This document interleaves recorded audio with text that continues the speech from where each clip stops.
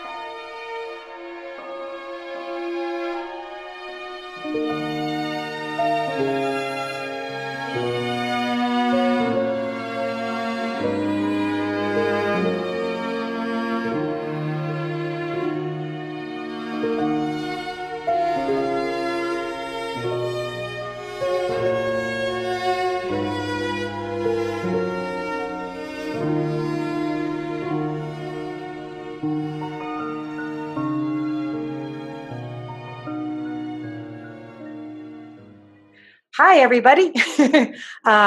This is Christine. I'm here with Claudia. We're both co-founders of Earth Impasse. We're joined today with Neil Kunze and his wonderful blog, Lily Earthling Kolosova, and Shane Bales, aka The Ruiner. And today we're really blessed with Randy Maugans joining us from Off Planet Radio. He's been out there in the media field longer than any of us, and really, you have. I mean, we've all been in the truth searching mode for probably most of our lives or many lives. But having experience when being a public viewable person is a perspective that myself I'm only learning about. So, Randy, I'd just like to turn it over to you right now. We've been having some Skype chats, individual conversations. You've been talking with Niels, with Shane, with myself. I don't know if you and Lily and Claudia have really spent much time, but we're finding that there's a common thread, and there is a gnosis or a knowledge base that's inside each of us that we're really trying to get forward, and really looking into the alternative media circus right now and how it's being rolled out. What are the programs that you see running, Randy, and how do they interface with what your own journey's been? Well, there's a lot of programs running. The biggest program that's running is the concept of alternative media itself. We're kind of at the place right now where we're outstripping the mainstream media, as it's so-called. They're losing audience, we're gaining it. The difference is that we're like a bunch of ants out there. We are messengers, we are many. We are not one aggregated voice, and we don't function like that. And so a lot of the problem that I see right now is that we are being herded into a mentality where we need to be like the mainstream media. We need to aggregate. We need to. And when I say that, I'm not talking about what we're doing here today, which is a loose coalition of people of like minds. I see the network effect coming into place in alternative media where big money comes in, where certain media outlets are now expanding their franchise, trying to extend their brand, and using a lot of muscle to basically cattle shoot listeners and viewers into a place where they can believe that they're getting one-stop shopping for information and truth. The biggest thing that I see right now is people. It is not about the people who are putting media out. It is about the people who consume it. They need to be discerning.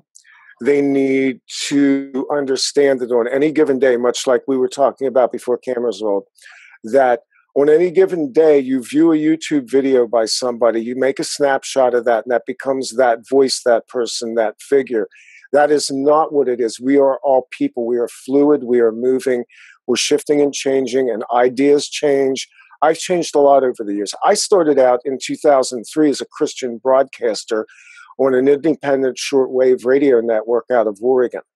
I eventually moved onto the web. I eventually moved out of that paradigm. It was a good place to start. There was great work done there, but it wasn't sustainable from a worldview standpoint.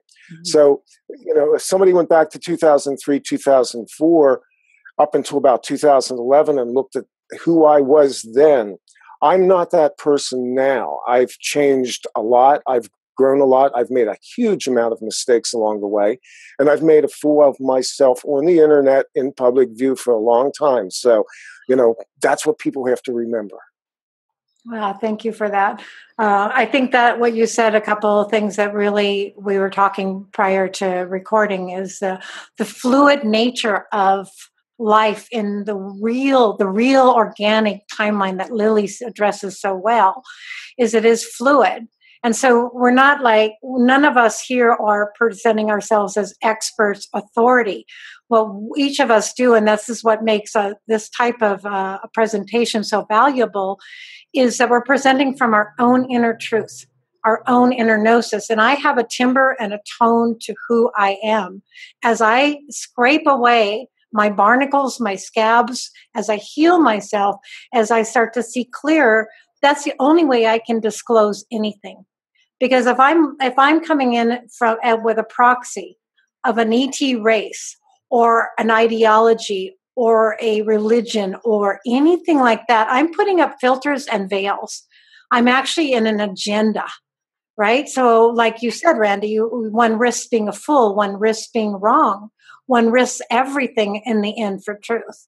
And that's the voice I'm hearing rising individually and collectively right now, or collaboratively, because it's an aggregate, like you said. They're individual beings, each of us within a field that holds us together, but we're not speaking from an agenda voice. We're not speaking from that place, and it's very empowering. And that's the one thing I want to just put into the listeners' discernment or mind, to use their discrimination. Is this person I'm listening to giving me back my own power? Are they leading me towards my own self-sovereignty? Or are they trying to cattle shoot me? That was brilliant. Into a slot, a way of thinking, a one world way of thinking. So those are the things that I think we'll be addressing today. And also triggers. I think that's a really big one. Randy, you mentioned that earlier, and I know Shane has a lot of experience with that, is how do you find those inner triggers and how do you untrigger yourself? I know, Shane, if you want to jump in here, you speak a lot to that quite often. Yeah, something that was said there that was kind of important is just kind of we are doing this to ourselves, like the programming, the conditioning, all of this process of waking up and becoming. It's not static, it's not stagnant, and it doesn't have a plateau that you reach and you don't go any further. For everybody, it doesn't matter who you are, it's a process. It's a never-ending process of growing and evolving and expanding. And once you've got to a place where you think you got it figured out, that's when you realize you don't, and you go through the whole process again in a totally different direction. And I think that a lot of people in the alternative media, a lot of the speakers in our type of positions, are kind of leading people in the wrong direction in that way, where they're trying to set a bar, so to speak, or a level that you're going to reach, whether it's ascension or the rapture or whatever you want to call it. This event, this point in time, this moment in your development is going to occur, and from there you're done, and everything's going to be gravy. We're going to have everything we've ever dreamed and imagined. That doesn't make any sense. It's a process. It's a growing. It's expanding. We see that in the universe. We see it in everything in our nature. It applies to us as well. And it's important to constantly do that work. Even if you think you've, eliminated all your triggers, I guarantee you, if you do a little bit more digging, you're going to find some more. There's things that occur in your life that, piss you off or even get you overly excited in a happy, joyous way. Mm-hmm. I see one of those extremes as being potentially dangerous. People notice that if you get too excited, too happy, too elated, there's usually a fall after that, where you fall all the way back down to the bottom of the spectrum, where you're totally depressed, totally, defeated, deflated. Where if you kind of stop yourself from going too far up, then that fall isn't as far down. And that really plays into identifying your triggers, because as an example, one of mine is if someone insults a friend of mine, I get really, really defensive. very defensive, to the point where I'm almost blinded by my defensiveness because someone insulted one of my friends, right? Sometimes the person doing the insulting is actually correct. They're identifying something about one of my friends that is a problem, right? Or something that they're doing that is part of their own programming and conditioning. And in that case, should I be getting upset about it? Probably not. So that's a trigger for me. So you have to look at those things. You have to really consider why you're getting upset, why you're getting emotionally invested, and what you can do to maybe lessen that effect, or at least bring it back into your own control. I talk a lot about controlling or harnessing your emotions, and I don't mean to use the word control in a negative or suppressive way. And I want you to have that control, not somebody else. And all that means is that you are in control of where your emotions are going, the energy produced from that, where that energy goes once it's produced, and the output you're putting into your world, the collective consciousness, the morphogenic field, based on those triggers, reactions.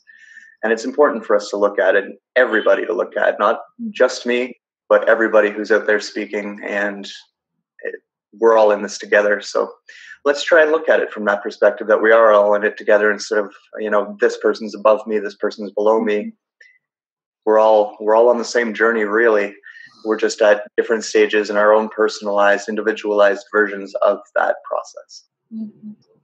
It's an interesting, what you're saying too, is because how I see within my own journey, because I've been on the highs, and the lows, that drama spectrum, right? And it pumps through the system. And I think that's what the spectator within the media field, and let's just leave out alternative media altogether. You're right, Randy. It's now media.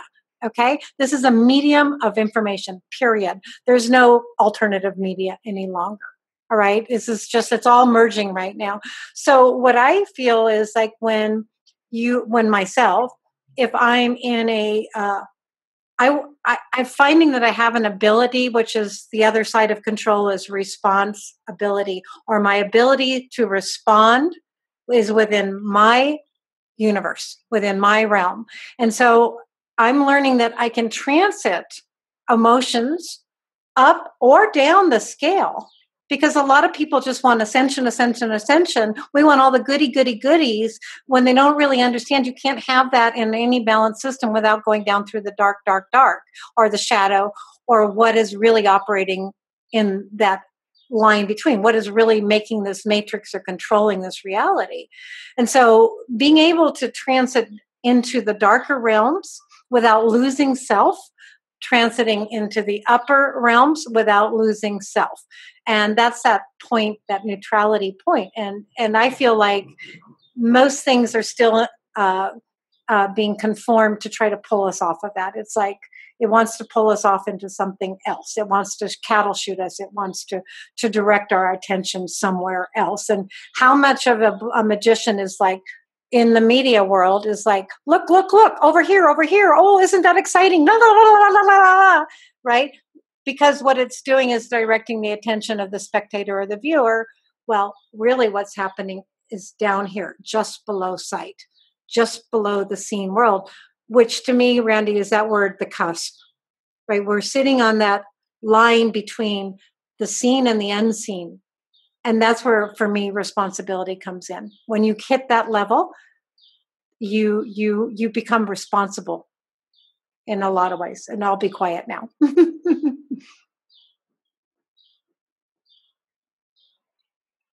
I wanted to add a little something, just that the very idea that there's such a thing as privileged information, elite information, insider information that's going to somehow do something magical for you is, to me, just totally absurd. As if the universe would set up our growth and evolution to be dependent on who we know and what specific information we've been exposed to. And if you haven't been exposed to some specific information, well, sorry, you're screwed. You don't get to evolve. You don't get to grow. And that's just an absurd notion. And yet that's kind of what everyone's trying to sell us on, is that there's this special information that you need, and we've got it packaged for you just right for, and to me, that just seems like about the most absurd thing that I could think of for a universe to be set up that way. That would be crazy. I call it simply a spiritual retarded people. Because when you think that way, I mean, how can you think that way? That you, a creator being, and your spiritual growth and your awareness depends on some person you don't know. Know the self, and that's spiritual being, that's spiritual growth. And so I think that the agenda of the alternative media, or those that are here bringing out these programs, you know, it's because that establishment depends on followers. Because we like it or not, but to them, and I found out this the hard way, and some experiences that I had with some of these people in alternative media or alternative circus, it's all about money. This is a business to them. It's anti-life, because it does not help us to attain that spiritual growth. What it does is actually blocks us from going within, because it keeps telling you it's here or there or there or there. And look here, there is hybrids now that are going to ascend you. There is this there is this savior, there is that savior. The destruction, and all of that is just, it's so much of it. And 2 years ago, I said that if we ever wanted to go within, we have to drop all that first. Because even if there is something, like you were saying, Christine, last time, if you identify with whatever that might be, a Pleiadian or whatever, it doesn't matter. If you are not anchored in your human body, you can't find yourself anywhere else. You just can't. All of that, like I said, it just doesn't make sense to do that. So that's why we see, because it's not about the alternative media, that what we called, it wasn't about human self-empowerment. It was just business. I've experienced that personally. I've seen things that are so unhuman done to human beings through alternative media people. So I know it's harsh, and I know I sound harsh when I say that, but that's just the way it is. That's just the way it is. And I can't allow myself to say something that's different from what I see. I have to speak the truth. To echo what you're saying, Lily, it is that way when money comes in, when a person sells themselves or contracts to these larger groups on the internet now that are these large TV stations and such, they're contracted. In other words, it's like anybody that's ever signed a book contract. You give away a lot of times your editing rights. You give away your freedom. And that's the real bottom line here. And it's a really hard one because it has to do with money and how we do commerce, or how what currency goes between us. How can you buy or sell truth? How can you buy or sell a spiritual knowledge? So the minute it gets into that, we're already within a field that's corrupted. It's corrupted by the very medium of money itself. I would like to add that it's not necessarily that somebody runs after the money. We have the other end of the spectrum as well, with those who constantly claim that money is meaningless to them, and they entirely live on donations, whatever, whoever is kind enough to give them something. It's just exactly the same thing. which is the opposite of spectrum of the same thing, right, Claudia? Yeah. It is, So, and I'm not going to be one to say that I don't need money, right? Because I am in this world, and therefore I am, I have to use some sort of currency. However, I feel like those of us that are pushing the edge, right? Pushing that cusp, pushing on it, is to push the human imagination into a place where we can imagine and start to live in a world that is not so contracted to this black magic money system. And so, it is like, and I'm watching these we're going to talk about probably more subtle things.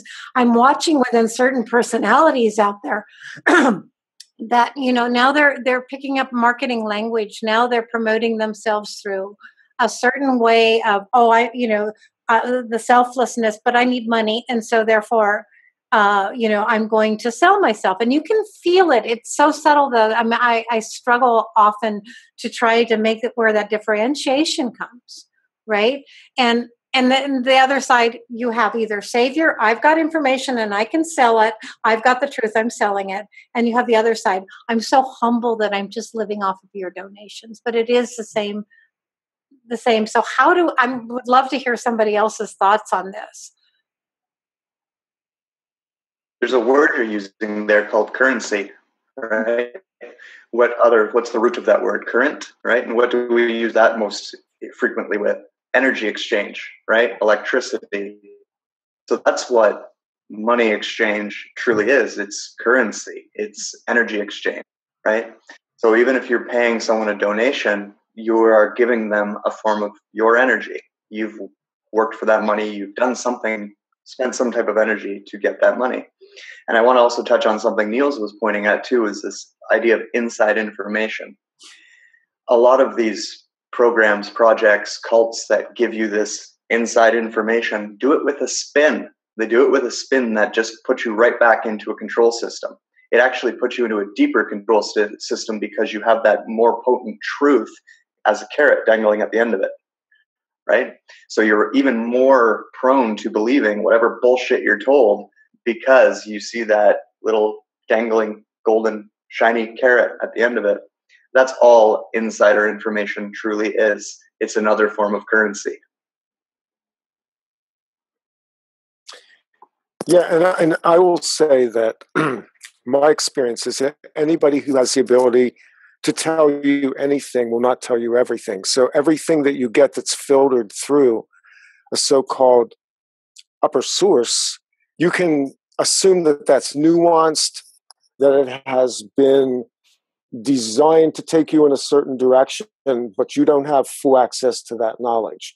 This is the tripwire that comes with so-called whistleblowers, disclosers, and all these other things. While valuable truth comes out of that, the danger is that we once again hitch our stars to a certain person as being the be-all, end-all of the information stream, which not only trips up the listeners, but I've seen it screw up the people that did the disclosing. And I've been rather close to this at times where I saw what happened when people realized that what they had been told wasn't complete. And in some cases, it was patently false. It was a misdirect to move a certain situation in a certain direction.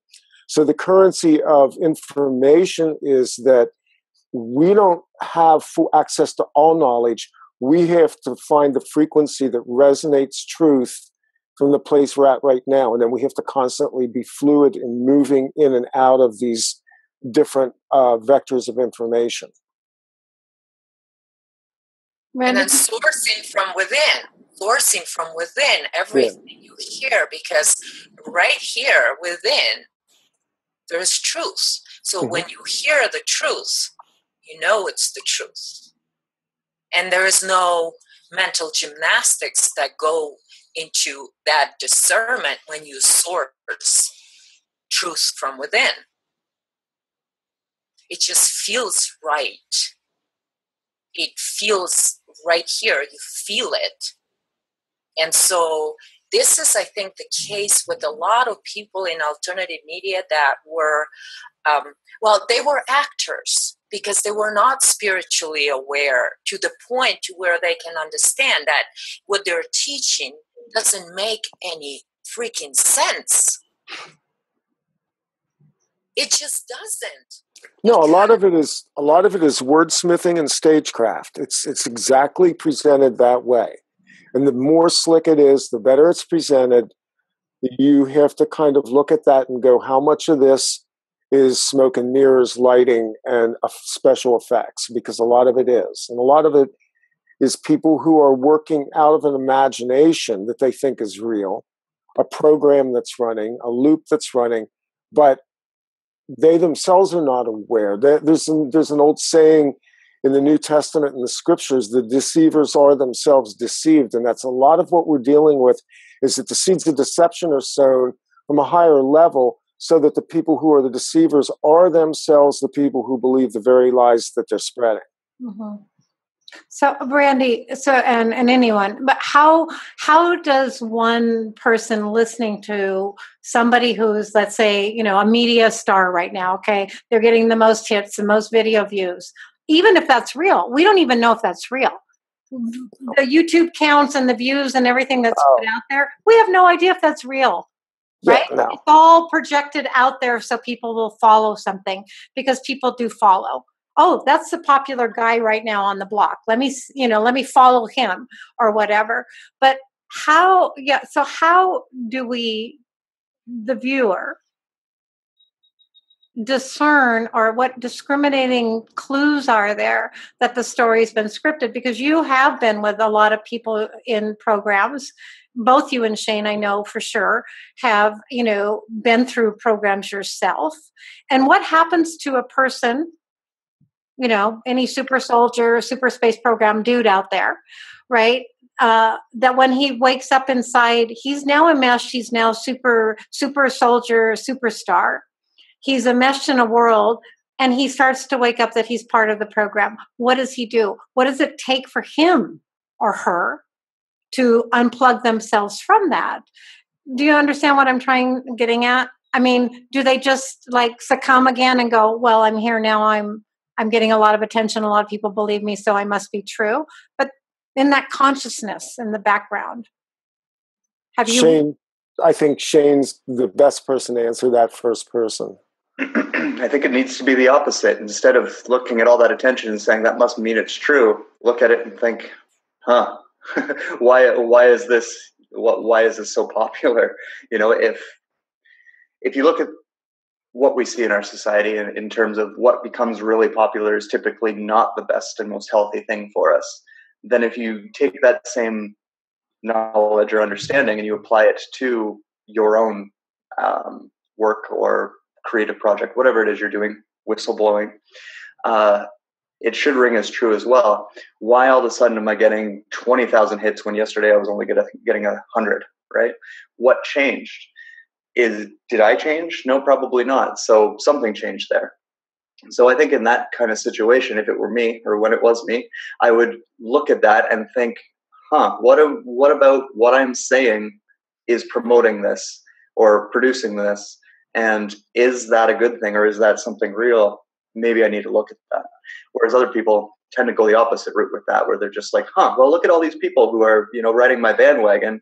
That must mean that I'm onto something, right? Like I must be onto the truth. Otherwise they wouldn't all be listening to me. Look at how great I am. It happens, right? Like, doesn't matter how much you prepare yourself for attention. Once you get that attention, it's an energy frequency. It's a form of currency that isn't something that everyone experiences, isn't something that you experience on everyday thing. And even if you experience it for a period of time in your life, you're probably not going to have that experience forever. I mean, if you even look at a celebrity, they're not celebrities forever. They're not always in the spotlight, right? Eventually they'll fade out of it. So I think that in and of itself is just a small example of how a very simple change in your perception of something can bring you closer to truth. And it always comes to questioning the self. And the answer to that, what do you do if you are that person? If you're Shane the Ruiner and you've told this story about this one topic, and then you find out that maybe you're wrong, what do you do in that situation? Well, you fucking humble yourself and you say, hey, I might have been wrong. I am wrong. I'm sorry. Let's collectively, as a group, you and I, look at this and see where I may have been wrong, where I may have been right, and what, irrespective of right and wrong, what value can we take from whatever came through me, right? And I do think that that's the key, is just that humbleness of being able to actually question yourself just the same way you would question those around you.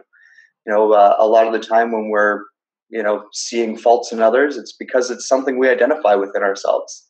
And that's why you need to always turn that mirror around and take a good look at it. It may not always apply. Maybe you're not doing those things that are annoying you in another person. But if you don't take an honest look at that, you're not going to know. And you can fall into the trap of projecting. So true. I think the measure that I use for myself is when I am triggered. Okay, that means I have an over-the-top emotional response on either end of the spectrum. The first aspect is to stop and listen and figure out inside me where it's coming from. And it's also very true, Shane, and this is another one of the memes of the New Age movement, is that, we're all mirrors to each other. And in that way, that's not an absolute truth. And I think Randy, who's just gone off the screen, but he has some things on his Skype that we're out of the time of absolutes right now. So there is no absolute truth within this reality that we're currently dealing with. Because it's like, it's never, ever always true that you're a mirror to me. It's just not. But we get locked into these mindsets, right? Or if I'm reacting, it must be something in me, right? And that's not even true. Sometimes we react because our feelers go off, or our sixth sense or our second attention gets triggered. It's up to us at that point to center ourselves and go into ourselves to find out where these things are coming from. And it can be quite a challenge to verbalize them. It can be quite a challenge to take the structured language that's been so corrupted also to speak about a truth.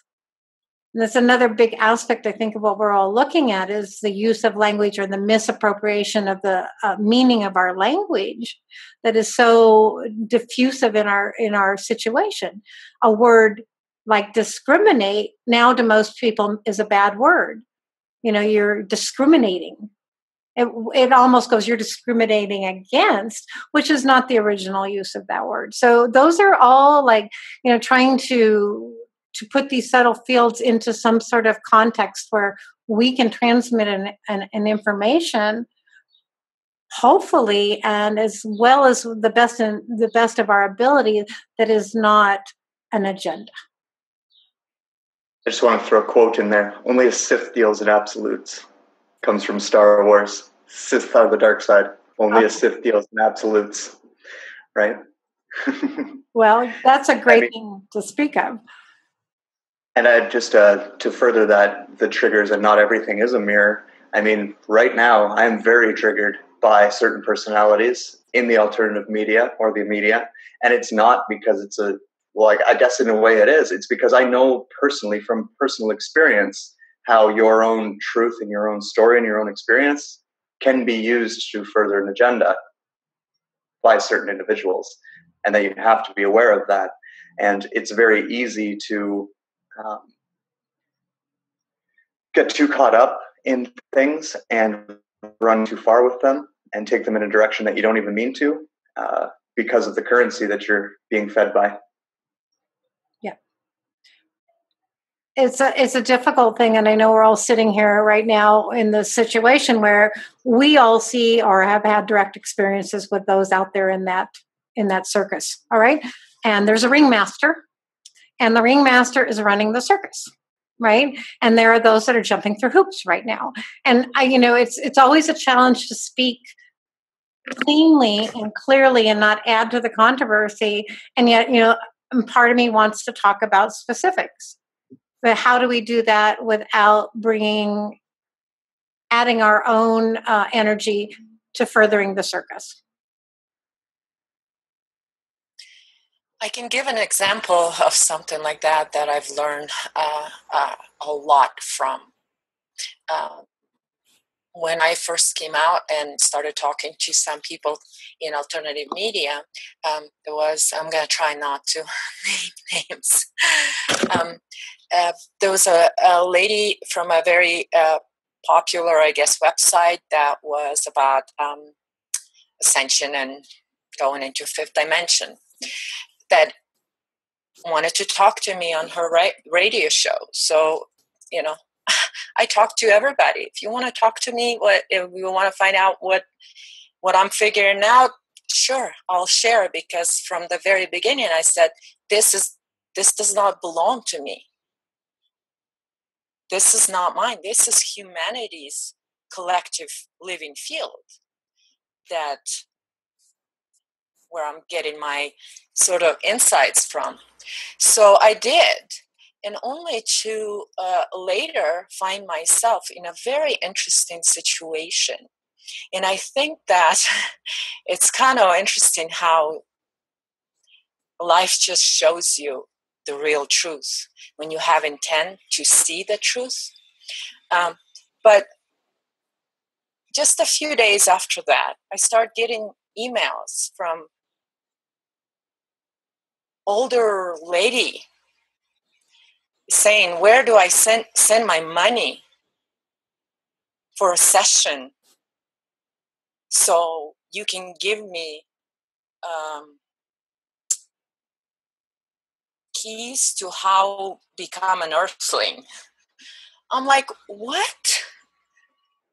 What do you mean? I am not charging anybody anything, and I will even talk to you if you want me to talk to you, and I'm offering that for free, not a penny. I'll talk to you.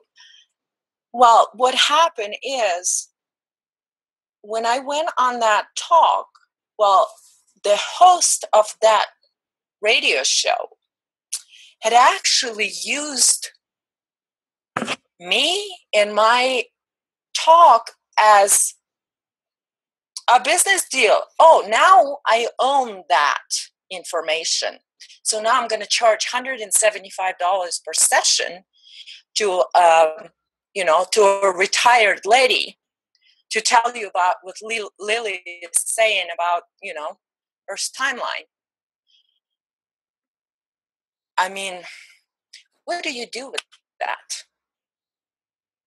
And right now, this individual is going around posting everywhere that, oh, Lily is dark. She's dragging everybody into darkness. This is my experience with some of these personalities in alternative media. And the thing is, how can you hide that?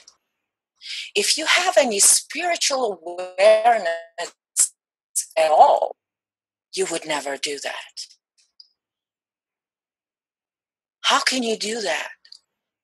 And then go on air and state that you care for humanity, that you want humanity to self-empower ourselves, when all you want to do is charge people $175. It's like, wow. So we'll come right back to that, Lily. I mean, I got myself in trouble. My whole life, I've given away whatever I've learned. I always had my own business that supported me. And I was able to be a midwife, a homeopath, and I never charged any. I mean, and in my office and my business became like, counseling central. People would come talk to me all day long, right? So I know that about myself. I don't need to prove that to anybody. This is my own knowing. And yet, and this is important, and Claudia might want to speak to this, when we were outed publicly, we were attacked, if you want to use that word, by a media mogul, okay? Somebody well known and supposedly respected within that world. And where I got hung up, okay, and hung out to dry was that we were doing a support group we were collecting money for, with two supposed professionals within that field. It's the only time I've ever received any money. And after that, a woman came to me and said, I want to pay you for a session. I go, I don't charge. I can't charge, but I mean, I need to eat, right? All right. So I had no income. I still have no regular income. And I accepted, at her insistence, a donation, if you want to put it that way. That was later turned and twisted and used to out Claudia and myself as unethical healers. And it was put out there. More than 50,000 people have seen that. It's still up in public view.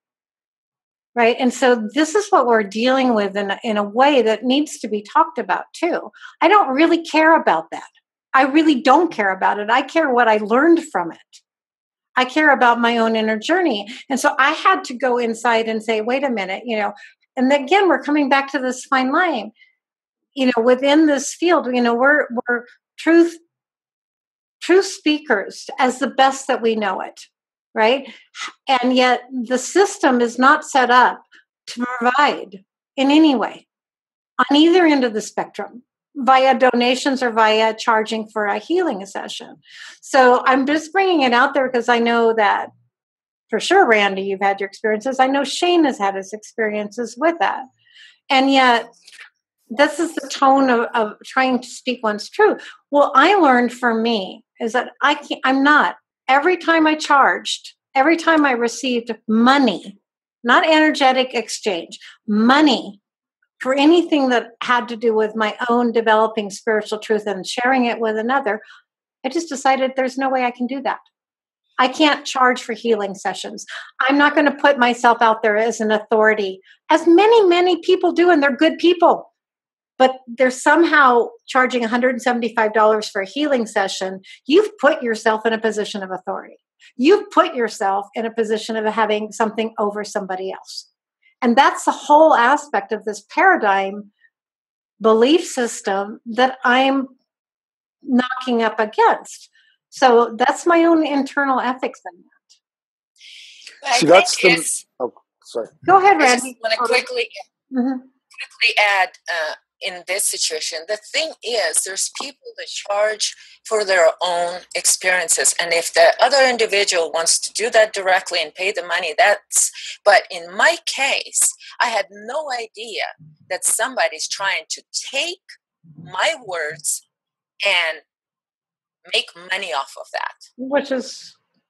And it so happened that universe had showed me what was happening behind the scene. This is when alternative media gets into a big trouble. It's because this is what's going on with most of them. And even what this new book on hybrids and what it does, it actually trying to catch those that are connected to this field, to this living field, and cap it so they can control it. They want to control this information. This is the biggest thing and the biggest problem. And this is why when I speak up, I spoke freely, I shared freely, whatever I knew, everything, and all that alternative media, that not everybody, but in this specific situation, what that whole thing was about is to cap this information, because there was nothing new in alternative media on that time. It was really dry. And so, and the audience were thinning out. And so for those people, it's strictly a business move, and they do it in a competition, and and so I said, yeah, excuse me, you can't do that. You have no right to do that. And once I said that, then what happened? Smear campaign all over to everybody else. Oh, this is she's doing this, she's doing magic, and all the shit just starts flying from their mouth. Is because they want to protect their business. That's all it is for them. Sorry, Ray. No, actually, that was great. You actually hit on some of the things that I was going to say. The point I wanted to make is the mess that has been made about money is largely a result of what the black magic system has done. The cabal, the Illuminati, call them whatever you want, the archons. We have been led to believe that money is the only common denominator currency between people. So we're left with a money system that's mediated by the banks, by the black magic system. Then there's the confusion about the difference between money for profit and money for sustenance.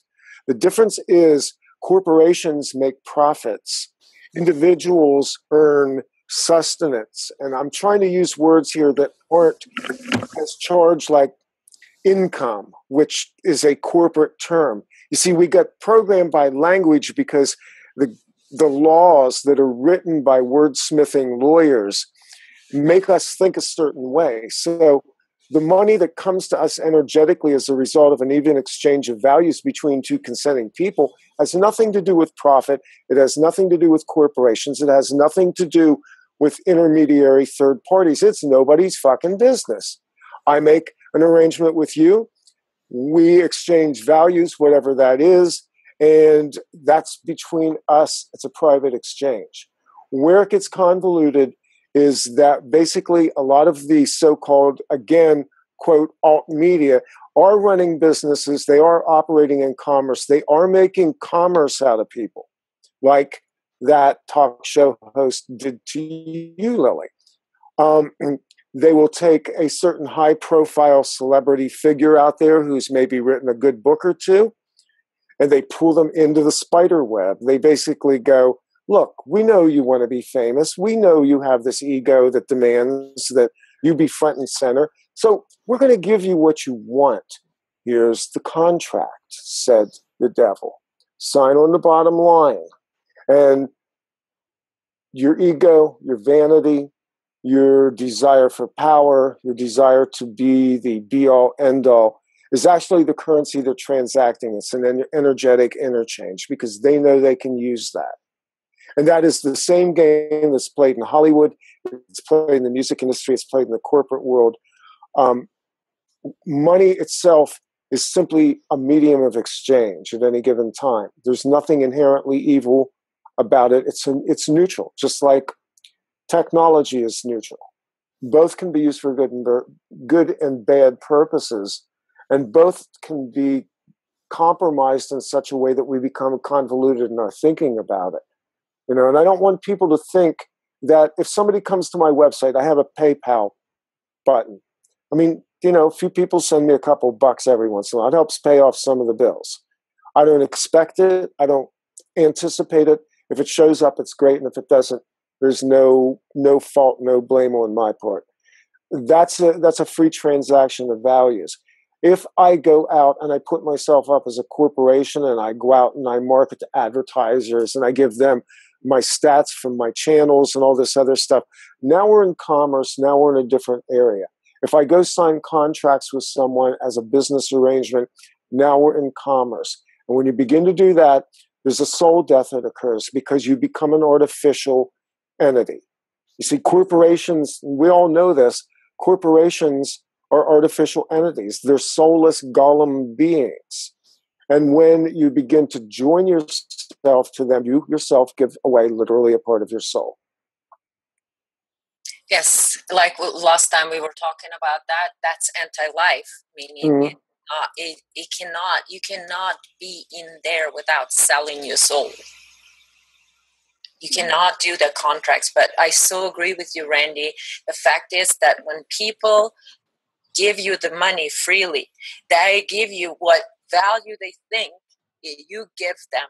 And so for that, it's fair, it's in harmony, and there is no,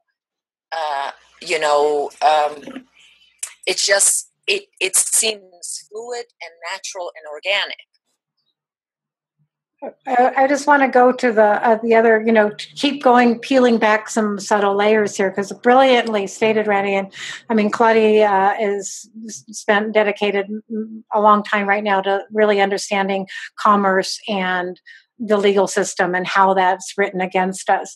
And yet there's also that other underside, and if you have using the discernment, is that there are theirs out there in the media that also use the poor meme.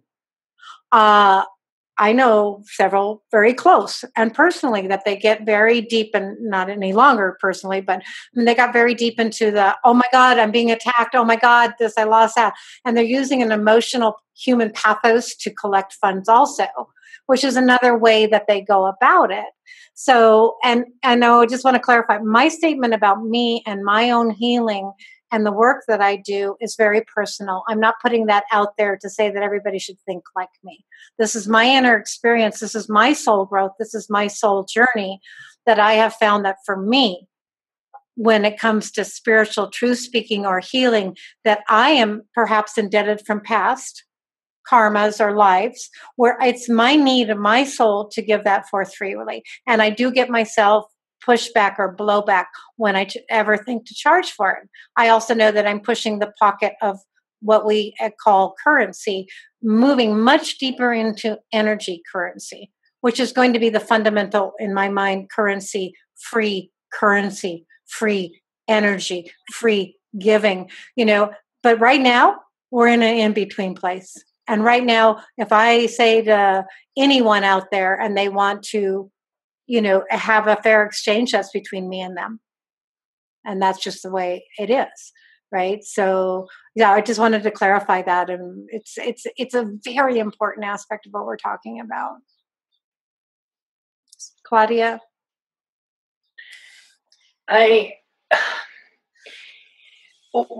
What you were saying about the legal system or the system of commerce and language is, in my mind, one of the most important things.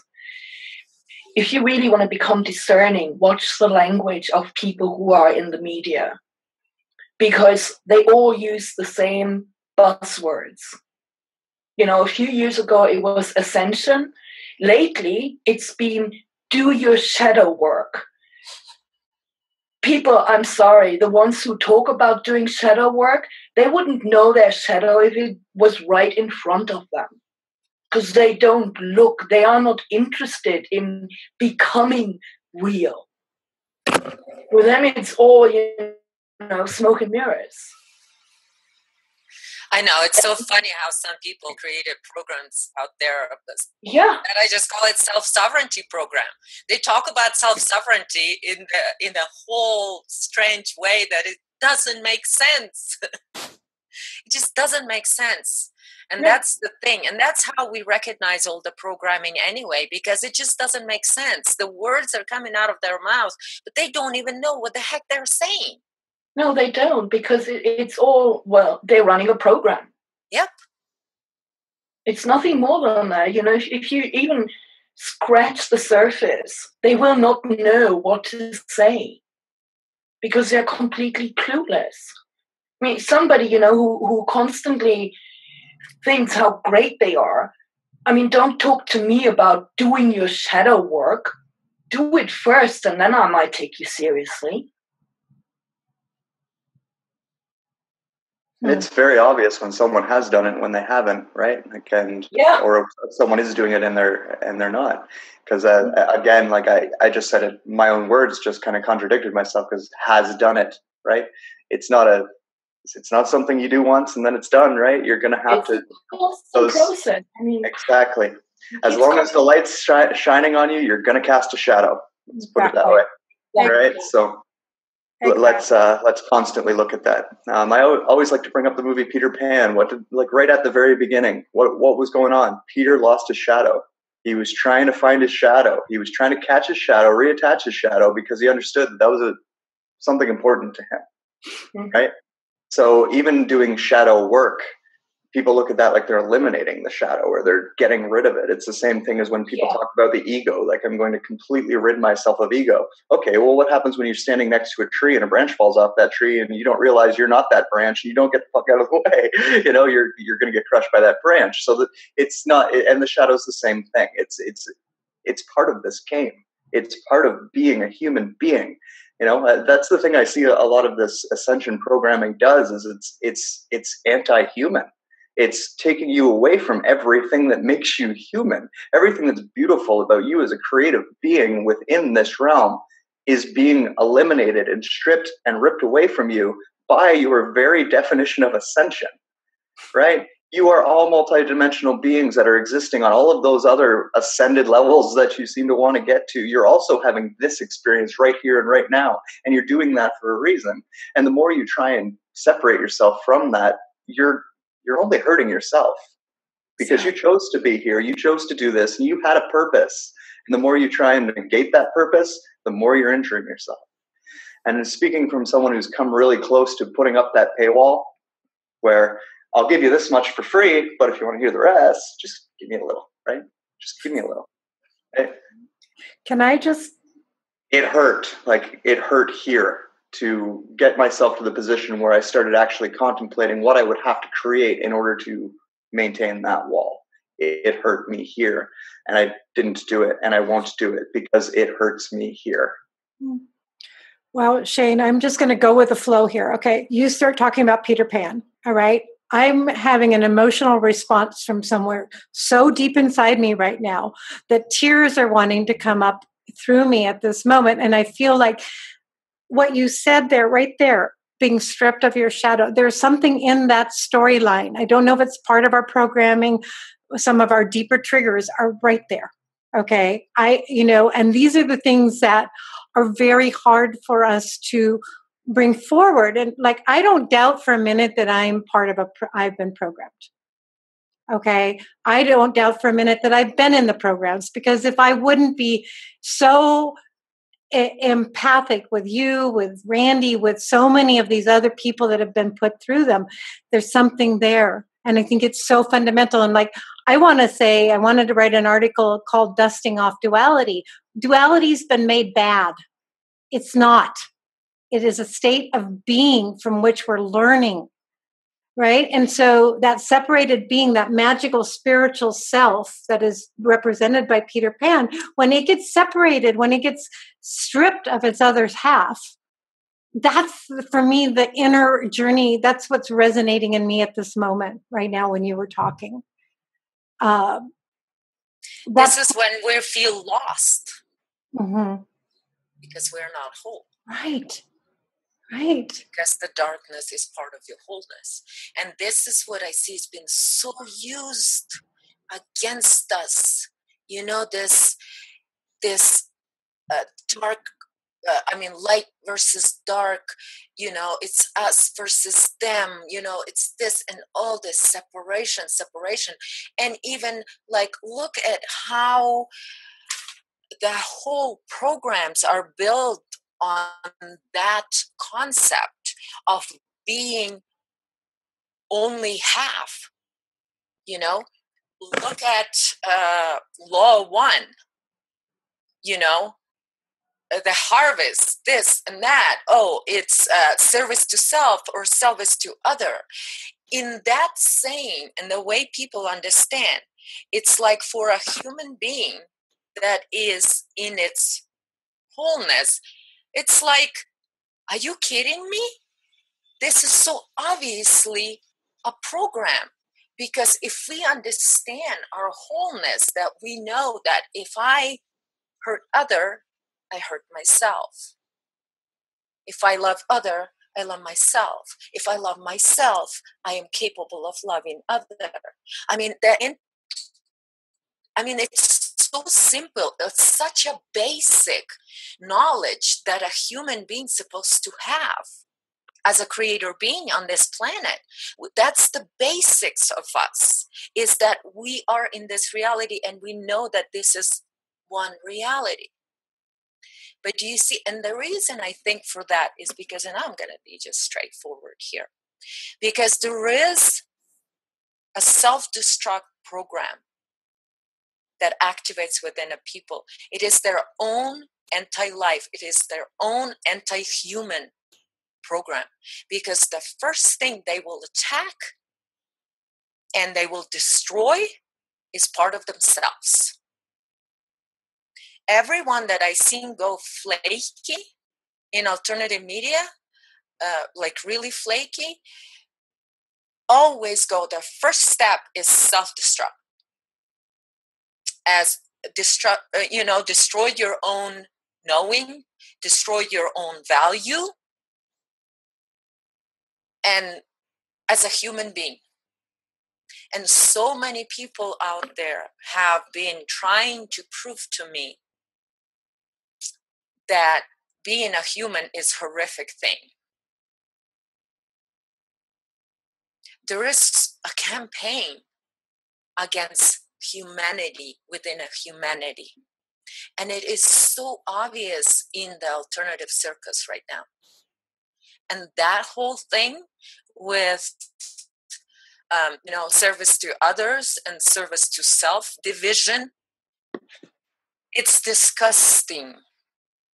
It's so disgusting. It's anti-life. It's anti-human. And I think the hybrid meme is playing a major part in that right now. Yes. Oh, it's so, I see how deep that programming is and how tricky it is. But the thing is, we are here, and today we have this ability to share the truth.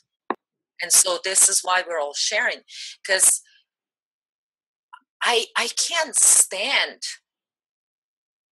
for this to go on. And I think every one of us here that decided to speak about this today, we can't stand humanity being stabbed in the heart over and over again from people that are saying that they care for humanity and they want humanity to become a beautiful species.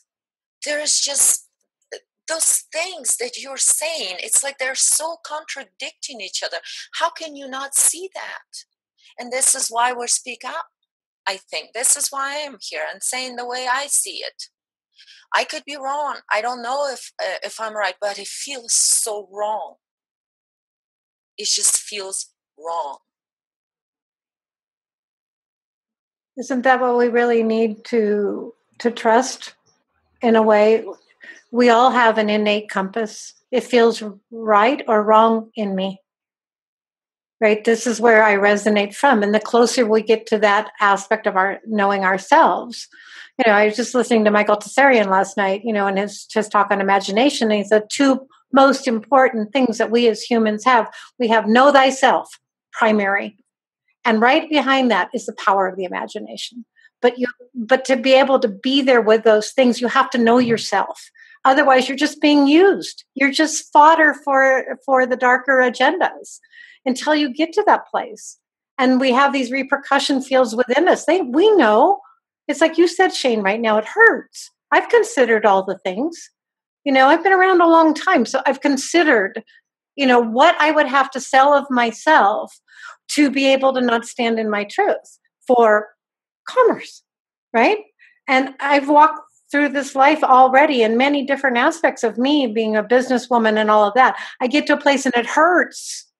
It hurts me, or life will say, take me down a path and then walk me up on the side of the head with a 2x4, right? And I can only say that that's my own spiritual spirit, all right? It's going, hey, you want to go that way, girl. Have at it. But you're going to get whacked, and those are those big up and down upheavals. They all taught me something. And it all is about humility. It is about being that infinitesimally small being that I am in the huge infinity of time and immortality and eternity. Is to be humble, but that's where it all lies. It lies right there in that small part of me, who I am with you. And to be untrue to that or to dishonor that in myself or another, I know it. I think we all sitting here in this space know that.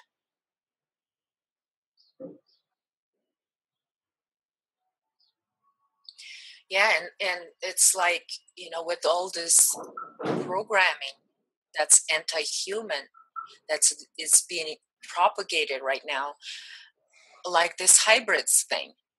When I heard that, it violated my soul. Mm-hmm. Yes, so you felt you felt the violation of it, right? Because you're in this body in this now moment, and that is really essential. And it along with this, it's like, I got really emotional, Shane, when you were talking about Peter Pan. I mean, it really threw me into a space here. I'm like, oh my gosh. But, going back to you, Lily, and I also bring Niels into the conversation, and all of us, is that what is it that we could impart right now in that organic timeline, that fine line of discernment, right? Of like, we know this is happening. All of us have personal experiences now with the alt media circus rollout here, okay? And it's rolling full guns because they need the money, they need the viewership, they need the energy, they need us. They need us to fuel their agenda.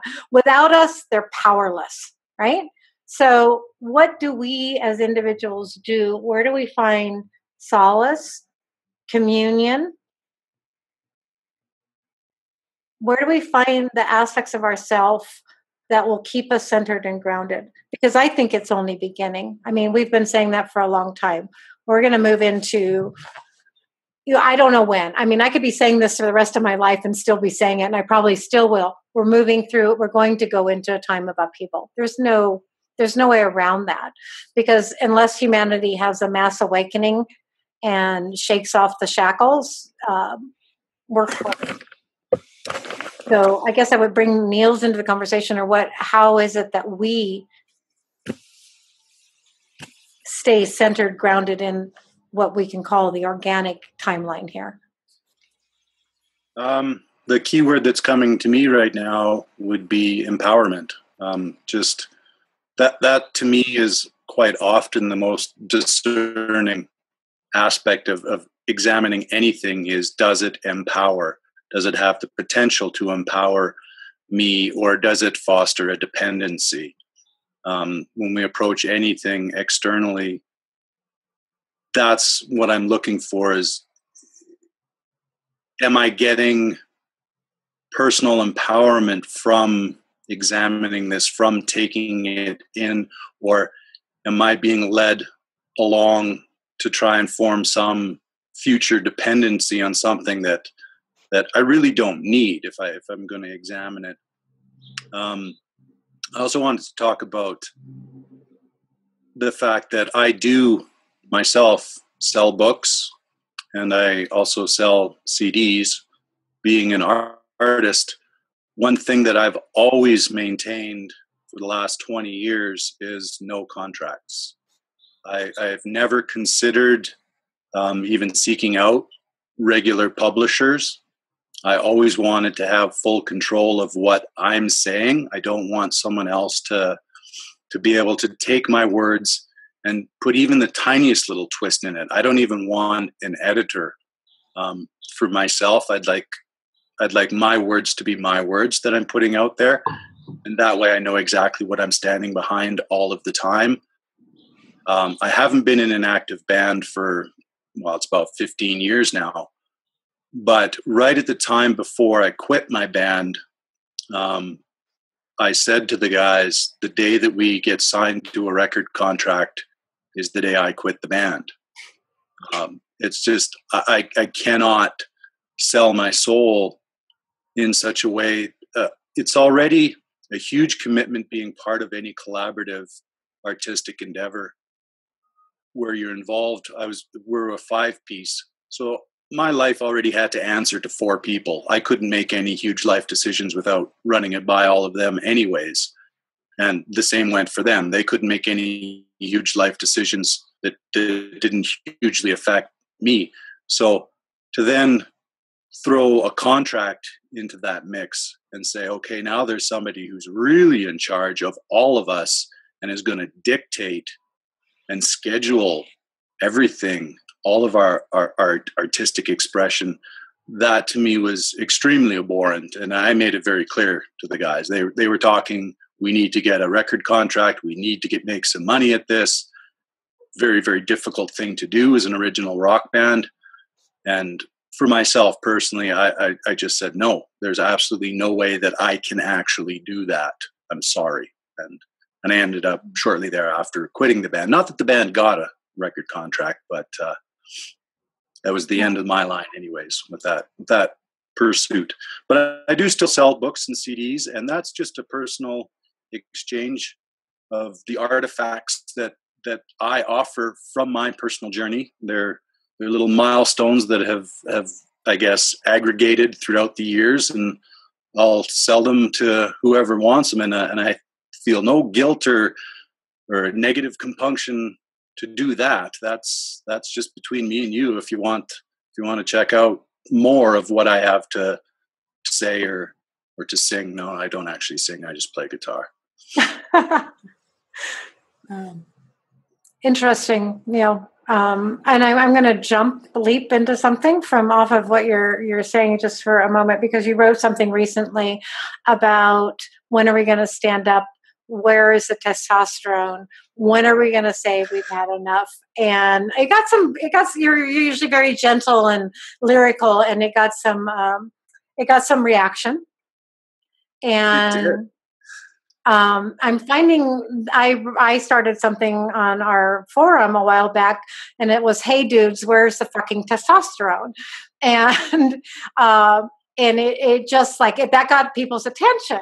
And yet I found that the male voice was very subdued. It was only the female that stood up and said, "I'm bare, I'm naked, I'm here. Come on, let's rock and roll." So, there is a line between a very passive, peaceful being and also doing something that is really paradigm breaking, that really busts down some walls, right? And so this is we've had lots of these conversations, and I'm very interested in what anybody might want to add to that. As I know, as a collaborative grouping of people, we're less vulnerable. Right? If any one of us is standing out there separately, we're, especially if you get a lot of attention. I know Shane did, Lily has, and I know you have too, Randy, right? You've stood your ground for a long time and you've taken a lot of flack. And so when we're talking in a collaborative way, it's harder for that machine, hive mind, bug mentality to get a read. It doesn't really know where to come in here. And yet, in a really real way, what is it that we, you, me, all of us can do? It's our being. It's a state of being. I know we have to maintain a state of being that is really fundamentally peaceful. And yet, how do we, sometimes I feel like I want to take out a cannon or, I'm speaking verbally, energetically, punch a hole in something. Say, look, here's the way through, folks. Anyways, and so where does that come from when Niels, when you got, what was going on there? That post that you're referring to, I was actually just listening to Mark Passio. He's the one that inspired it. But it was kind of speaking to the fact that evil, the reason that evil succeeds is because evil has the balls to go out and do something, right? Those who have evil intent, they're just like, fuck it, I'm going to impose my will on the world, and they just go and do that in whatever way they can.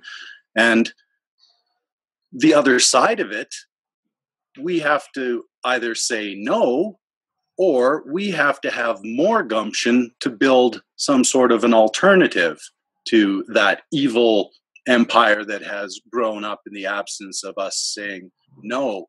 And I kind of just phrased it in the sense that freedom needs to grow some balls. We can't just all pretend that we're free when we're so hopelessly enslaved in a very evil system. And the evil system grew up because we basically, the masculine abdicated the standing up and saying, no, this is wrong. This is wrong. And also an interesting thing that you pointed out there, I noticed it right away when I posted that on Facebook, that 1 out of the first 10 respondents of liking that was a male. The others were all females. I was astounded by that. I was like, wow, the women are jumping all over this, yes, grow some balls. And the guys are all just kind of shying away, oops. Yeah. Well, we've had a panel on the divine masculine, but since we kind of jumped into it, if anybody wants to, guys, I mean, speak to that. I know we're not going to, it's like not about going out and demonstrating on the street. Any mass movement is going to get taken over. We know all that right now, right? So what is the impulse that needs to come forward here? I think the biggest thing is for people to actually want to do right instead of wrong. And so one has to take action on their words. What is that action? Because, I've been around long enough now within this field too to know that there's a lot of talk and very little doing. There's a lot of talk and very little real reality in it, right? So people found all the buzzwords, and that machine mentality, it just usurps, twists, distorts, and puts back out there, right? So everything from the truth that's being spoken is absorbed into this, and it's put back out there almost immediately now. So, what I'm examining or looking for is what is it that's like, what are we looking at right now? What do we need to look at that. Let's look at that Mark Passio video that you posted to the group, and I don't remember the title of it. But in that video where he's doing that talk in 2015, I'm assuming that was in Philadelphia at the conference, he has that interview on the street that's being done by, what's the guy's name that does those? Adam Kokesh. Adam Kokesh. Oh, Adam, okay. So Adam Kokesh is on the street, and he's interviewing a staff sergeant, a military guy. He's on the street. And this must have been sometime close to when Obama was elected, either the first or second time. But he's interviewing this military guy, and he's basically trying to goad him into responding. So what is your deal? Well, I take orders. Do you have any conscience about the orders you take? No, I just listen to my higher ups. I take orders. Do you ever feel like you should question, is there a moral absolute? And I'm paraphrasing all this. Is there a moral absolute where you would cross it, where you feel that your own morality comes into play? And the guy goes, no, I just take orders. And finally he goes, is there anything you'd like to add? And he's going like, no, I'm good. And he's like, have a nice day, sir. And that's the standard script for authoritarian figures who are minions, which is exactly what this person is. They're a minion. Now, is that a male? Is that a man? Is that somebody that we're supposed to admire? Because that's the figure that gets presented largely today to young males who are in this indeterminate point in their life. Army recruiters play on this image. They did it during the Iraq War. I saw it with my son. When the Iraq War came out, the recruiters descended on the campuses, and basically they were trying to play on this patriotic spirit, this idea of now you can strap a set on and you can go kick some monkey ass. And what they were doing was they were twisting the male role to become this warrior, when in fact what they were becoming were minions of a statist agenda, aka the corporatist agenda of the United States, in order to advance into other companies to be good imperialists. This is not the male model that I want to see advance. I want to see males, first off, that have a comfort level with their own masculinity, but balanced as well. Because, see, at any given time, these conversations get skewed. Like, we went to the sacred feminine, and for years, all we heard was the sacred feminine until I was ready to puke estrogen. And then we kind of go the other direction, and we spin it again, and we have these guys out there, they're big and they're gnarly and they're all roided out. All of this ignores the fact that there's a balance. And I think men sometimes really do want to stand down, not to give the place of the warrior to the woman, although in some cases the female is the fiercer warrior. But we want to be comfortable within our duality in terms of identity. Because as human beings, this whole gender thing is a result of something that happened to us a long time ago. The split in what became the two sexes, and then obviously there's a lot of slicing and dicing and ambiguity. So we wrestle with all these sexual role models. But males are balanced. There is a part of us that has that feminine side, just as the feminine also has the masculine overtone to it. And we lose all that nuance because of all these ridiculous images that we're fed. And then they spin it again. So now we're into transgender. Now we've got Bruce gender. Now we have AI. Now we have the hybrids, because really it's so much better for you to alter yourself into something you're not, rather than being wholly engaged into what you are, which goes back to what I think we were talking about earlier with this whole hybrid thing, and why that's disempowering, why that is blurring lines that don't need to be blurred right now, and why it takes your power away from you and gives it into the hands of a third entity that's out there trying to constantly navigate humanity towards their own extinction.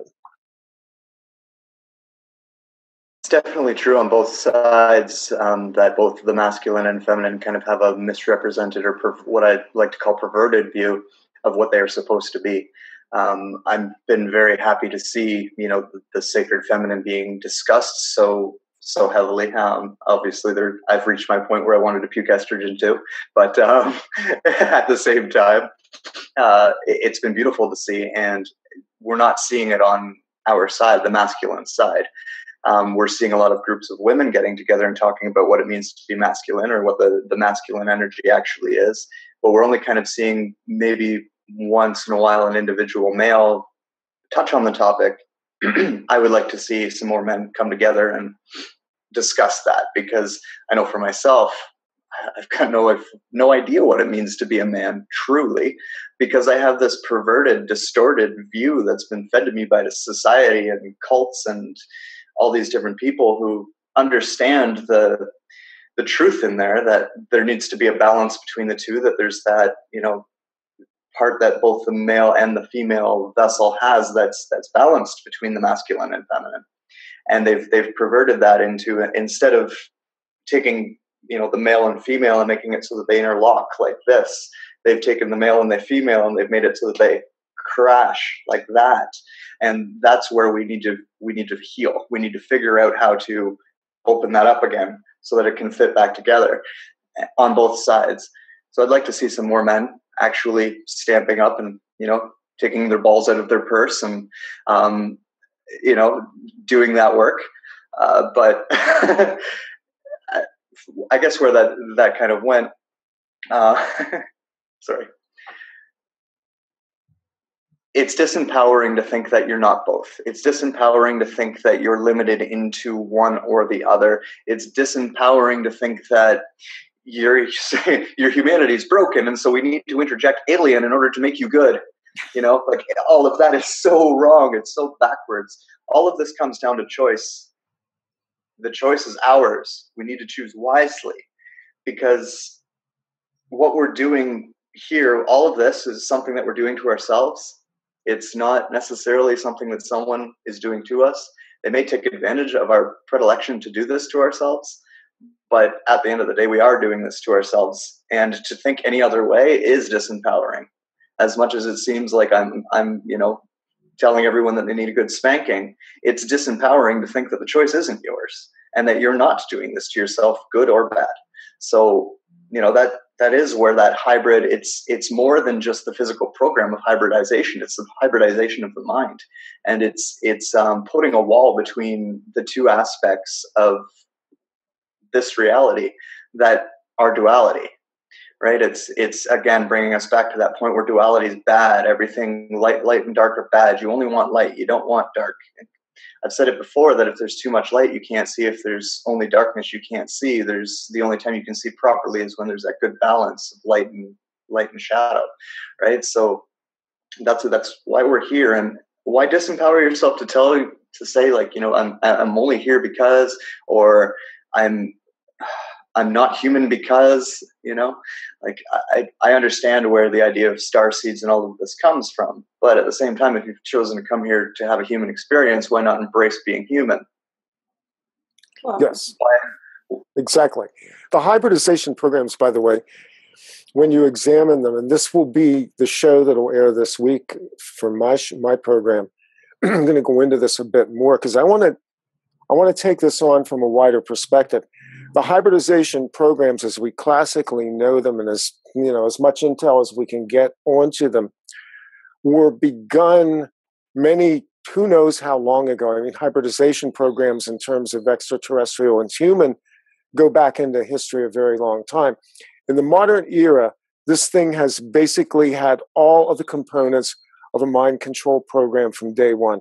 It is non-consensual. There's been the harvesting of DNA, the harvesting of eggs, sperms, all this genetic material, which has then been refracted into some alien birthing tube that has produced something that we're led to believe now produces a better human.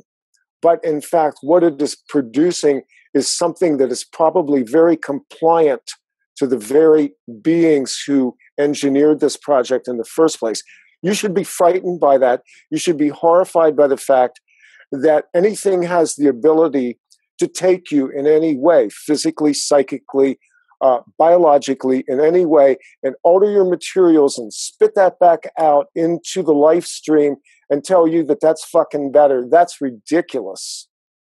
Sorry, I got a little passionate about this, but this is kind of a, for me, this is like my big platform.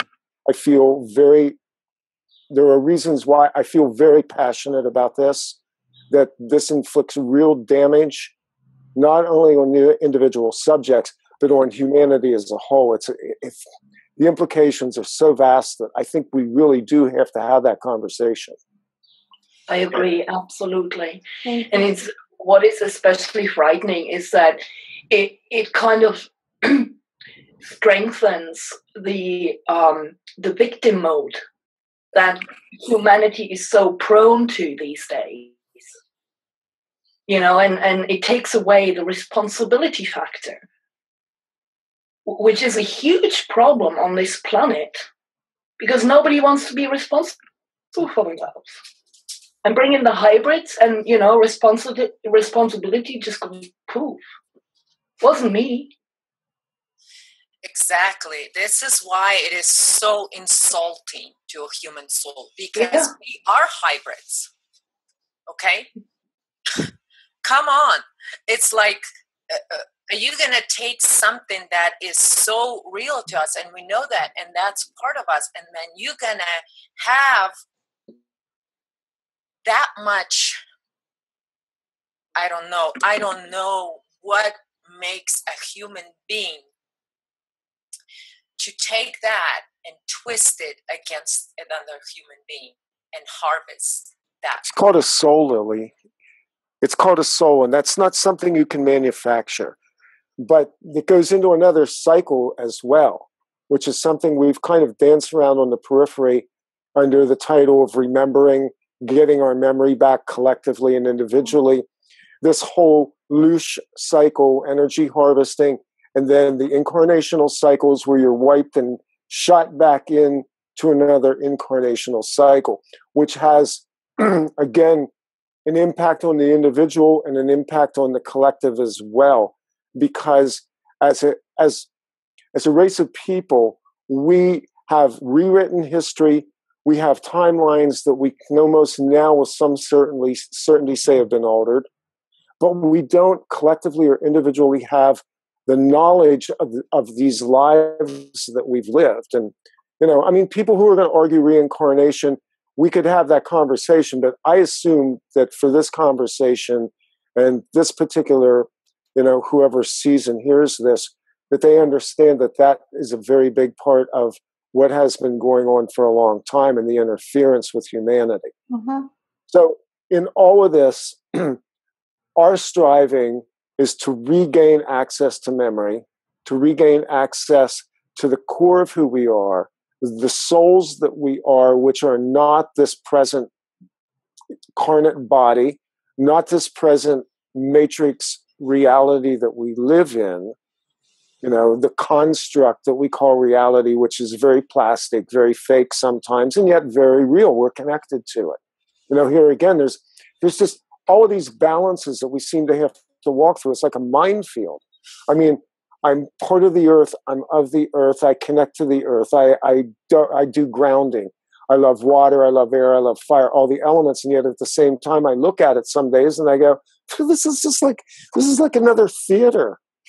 And, you know, so what we're talking about isn't one subject, it's a lot of subjects, and all of them require some, frankly, very deft movement to understand how they operate and how to separate them. I don't know, somewhere in there was probably a thought, or I'm just ranting. Right? No, it's great. It's great. Because, somebody bail me out here. Yeah, no, it's great because it is that. It is exactly that. We're expansive beings. This humanity, this very now being that we're sitting here grounded in this earth planet on this being, because we're having our sustenance from the mother who is in this planet. She is the mother, right? And she embodies mother. Right? She's giving, she's abundant, she's beautiful, she's every aspect of what we have called the divine feminine role. Matter, mother. Right? So Randy, when you say that, you ground and you do that. And in that space, for myself, and I've determined quite a long time ago when I got into this, I am going to remember. Remember is put back together the members, right? We are all been fractured. And this is what makes us fundamentally invincible and at the same time very dangerous to the matrix hive mind system. Because that hybrid, okay, my DNA is only now starting to activate. I am moving out. I know this. I don't have anybody to tell me this. And all of us as collectively, as we're like nodes of energy, when we come together, we start to fire each other off. So that collective memory becomes more whole, right? And so this is where we are able to start to bust through this, right? So that's why something like the hybrids come to save us meme is an absolutely fundamentally erroneous and sickening, right? Because you're trying to co-opt a part of me and say that you have something and you're going to give it out there. And so this is where this truth speaking, next month, I might have another piece of myself back and I will be speaking from a different point of view. But right now I can only speak from where I'm at. And that's what I think all of us hold very much in common here. That common thread that runs through us is that ultimate respect for life itself. And so, yeah, I had, and you know what else makes this really dangerous to all of us is that as we recover our memory, I remember being picked up. I've gone into the recycle chambers. I've been there. All right. I know what it's like. I'm dangerous now. They leave me alone. Really. You know, because being able to penetrate into those corrupted spaces and not lose myself over all these eons of time. I may have lost myself for 10,000 years. I don't know. Right? But somehow I'm standing here right now and I'm speaking my own inner sourcing truth. And frankly, you know, I had to determine at some point in this life, I'll give my life for it. Take it. I don't care. I'll come back. Right? I will. And so will you. And so will all of us. So well, I think we're activating the meme. And I think that's the whole point of this. The most dangerous thing is it's kind of I don't have an inside view of what, you know, the reward system is for the Illuminati families, the cabal, and all of that. But I would think that the promise sits out there of regaining what we would call total recall. I suspect that that's a currency of some kind because it's very powerful. This seems to be why the elite and the black projects have pursued various looking glass technologies in order to be able to somehow channel this whole time stream thing, because it's very powerful. He who knows the past controls the future, and yet we don't know the past. So the future now is being controlled by those who have access to it, whether it's the Vatican Library, the hidden library that sits in Tel Aviv that's being used by the Sanhedrin, or whether it is time technology that's being deployed by Black Ops projects to be able to interdict future situations. All of it is the same thing. It's the same meme. It's the same currency. So I assume that somewhere in all of that, maybe even more than so-called immortality, is the ability to capture the total recall ability. And yet, a little bit of both. The immortality, the attraction to that is essentially to hold on to all of that knowledge and to have more time to get more of that back, right?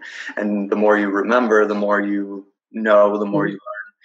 Being able to store that for forever becomes attractive once you start getting it back.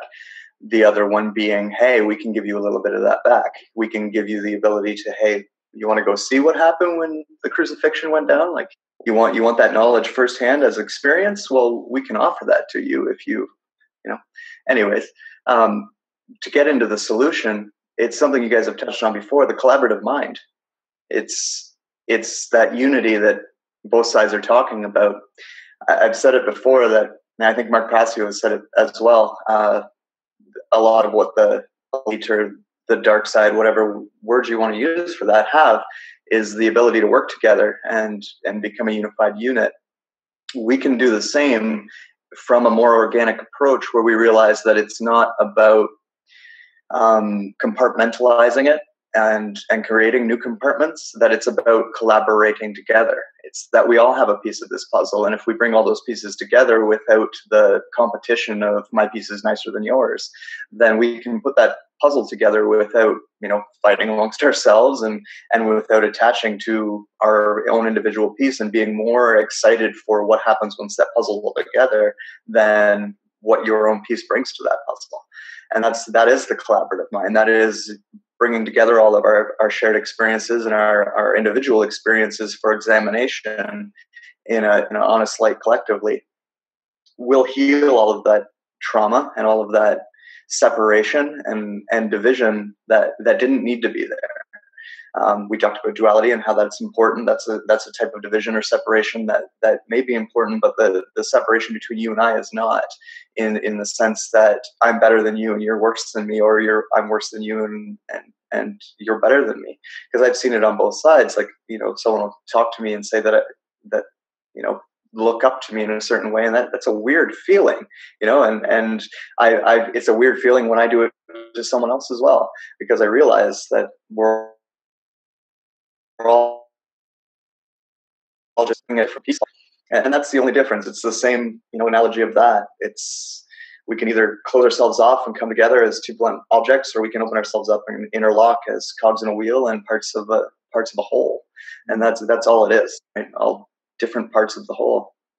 And it's important to be honest and humble in that and actually take a look at it, because if we don't, we're going to keep butting heads and we're going to keep charging for the truth, and we're going to keep doing all of these things that we've talked about, hybridizing ourselves in a way that's not healthy.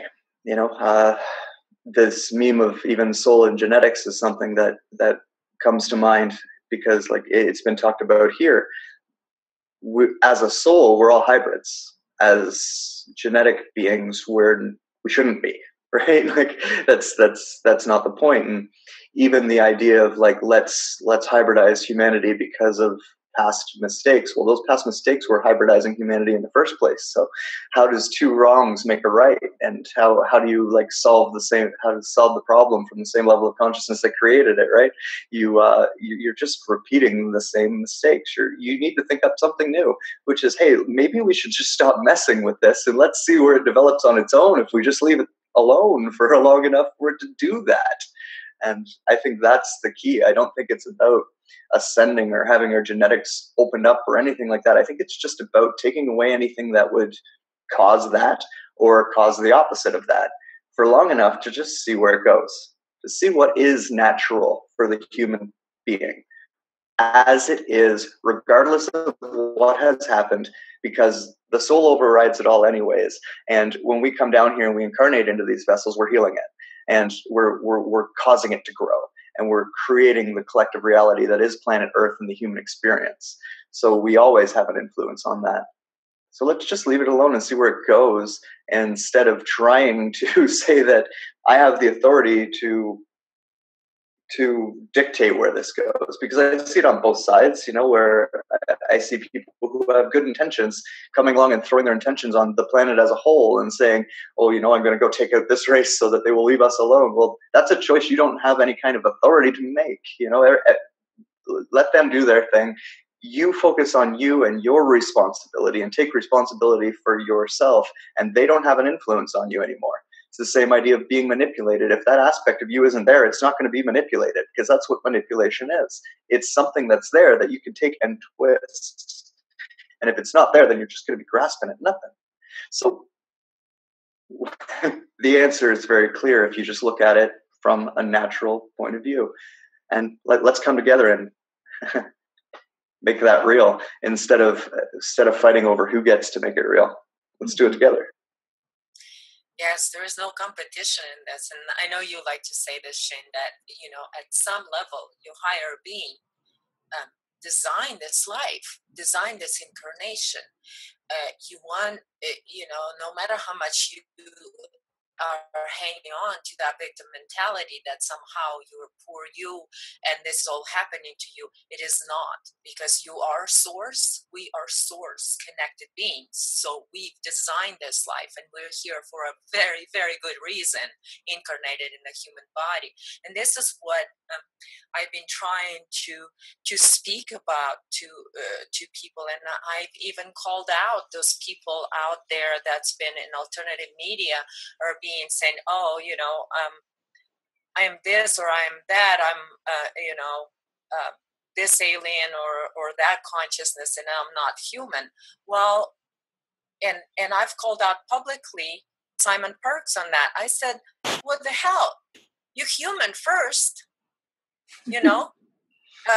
excuse me, how can you look at yourself in the mirror, dude? And so, but the thing is, the lack of responsibility on those people's part, and what they like to use, because they are playing in the field of victim and victimizer, and that's the only field they're capable of playing in, and they don't have anything else. So what is happening? They cannot be independent. They cannot be anchored in their wholeness because they reject their own human existence. Sorry, Lily. I just jump in. When you mentioned the first time you mentioned a name is Simon Parks, right? So I want to say hello. Hi, Simon. Love to talk to you again. Anytime. Yes. Anytime, Simon. You're going to hear this, so you can't pretend that you didn't hear this and blame it on Daddy. Okay, exactly. So there we have. We actually have a being. I considered him a friend, right? And I still do, actually. But he's I'm through a third reptilian, third mantis, and third human. Okay, that's a hybrid, right? Which, when we all really look at it, we all have those components in us. It doesn't make him any special or different than any of us, right? So what does he do? He has a problem, and then he rejects the father, right? He rejects the reptilian aspect publicly, right? So where is this leading any of us? And I'm asking you, Simon, if you listen to this, where does this lead us into, right? Where are you trying to take the consciousness when you do that, right? And it's just an open, honest question. I think when we have public figures, we can openly and honestly question them without stirring it too much. Because what are you saying? Oh, my daddy made me do it. Therefore, I've X'd him out of my life, and I'm not going to put his picture on my website anymore. Nanny, nanny, nanny. I mean, come on. I think we can be a little bit ironic and sarcastic here when we see things of this nature. Right. And I think, we've been dancing around naming names, and I heard Randy so beautifully go, okay, I'm going to say some names when you were with Thomas the other day, because I don't want to make controversy, but I invite Corey Good. Corey, call me. Okay? That's what I've been saying too, is there's no point in this happening. We have these things that we need to talk about. We are all part of a collective within this alternative media crap circus sideshow freak show that we've created. Why are we causing these divisions? Let's fucking talk to each other. Right. You know what I mean? Corey, you and I have a very big problem. We've had a very big problem for a year. Come talk to me, dude. I've been open to you the entire time. I've messaged you. I've offered you that opportunity, and you haven't taken it. You've decided to message me cryptically in your blogs and videos. Don't do that. Come talk to me. Same thing would go to anybody out there. I am open to speak with any of you. You know, I had a very big critic come on me and make 3 videos talking about why he thought I was full of shit. And what did I do? I spoke with him. We developed a relationship where, no, we didn't solve all of our problems. We didn't edge out all of our differences, but we were able to discuss them in an open and honest way. And that's important. Whether we actually see or agree with each other, see eye to eye and agree with each other at the end of it or not, at least we've given ourselves that opportunity to actually discuss these things. Right. You know, I make fun of myself, so I'm going to make fun of you too. Let's put it that way, right? That's what it comes down to. Right. I'm open. I'm just as critical of anything that I've said as I would be of anything you've said. And all of you are my friends, the same thing, right? We would do this amongst ourselves when we saw the opportunity. It's no different. I'm going to call it one step further. Corey Good, David Wilcock, Simon Parks, all of you out there with your agendas that are running off of GaiM TV, you won't talk to me or Shane or Randy or Lily or Claudia or Niels because you're contracted. Okay? Because you need a deal. Scared shitless. And I don't care. I really, really don't care. What I care about is the soul being that's there in all of you. And I always have. And it's the same thing. Why did I ever resonate with Corey? Why does Peter Pan and pirate ships resonate with me? Because I know the being that's being subjected and used. You all are being used for an agenda.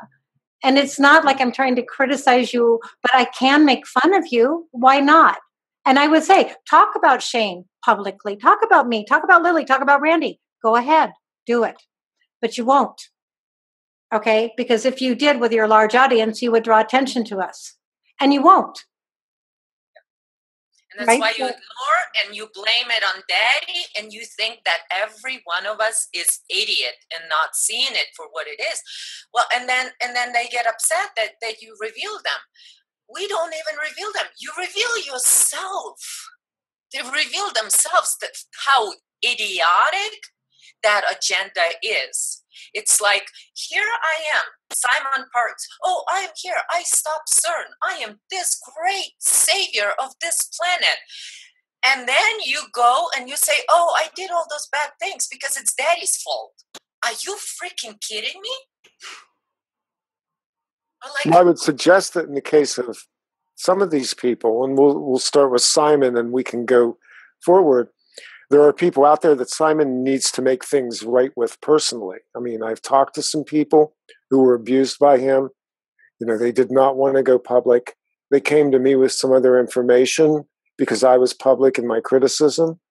And quite honestly, the compassionate side of me says, we don't need to drag all this dirty laundry out, but you need to take care of it personally. Mm-hmm. The same thing with Mr. Wilcock and Corey Good and all these other people. You need to find a way to walk away from your contracts right now because those contracts are on your soul.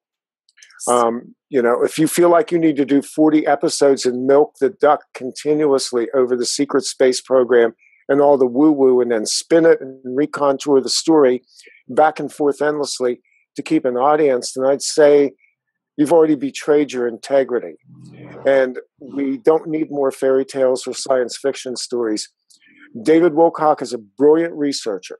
Everything else about him, aside for a moment, good or bad, the man is a brilliant researcher. And he aggravated a lot of good information. And he's of value to humanity when he does that. And the point of all of this is, in this conversation and the other conversations we have, is we're all flawed. We're all wrong. I've been co-opted. I've said things that were in error. I've had guests on that I regretted. In a couple of cases, I've had to kind of speak to that. We make mistakes and we atone and we go on and we repair the damage that we've done the best we can. That's the breach in humanity's conscience that we have to fix. Mm-hmm. We have to be flexible. We have to be humble.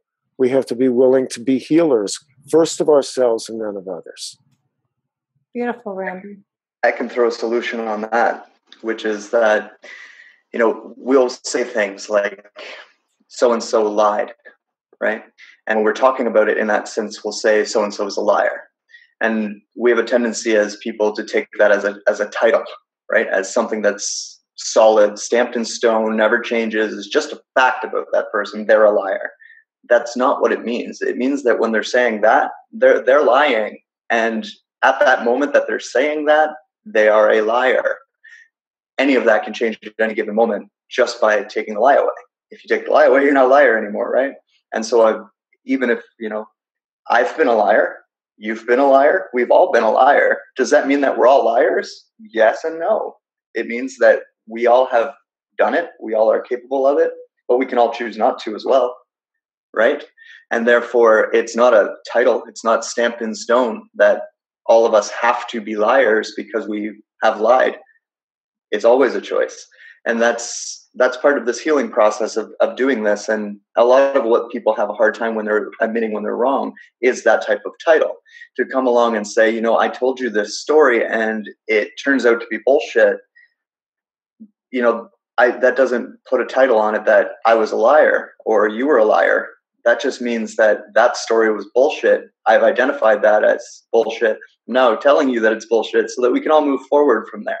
And any mistake is forgivable once you realize that you've made the mistake.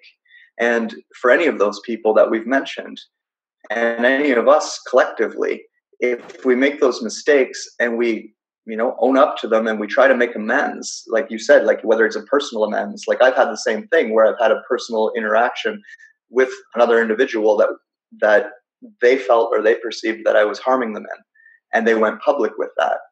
I went to that person and I made amends, or I tried at least to make amends with that personally, because that's my responsibility. And these other people who are taking that responsibility, you're not hurting the other people as much as you are really hurting yourself, but you're hurting other people as well. So you should do something about that. And that's where that solution is being able to realize that it's okay to be wrong. It's okay to make mistakes. We all fuck up. We're all equally fallible, and that is okay.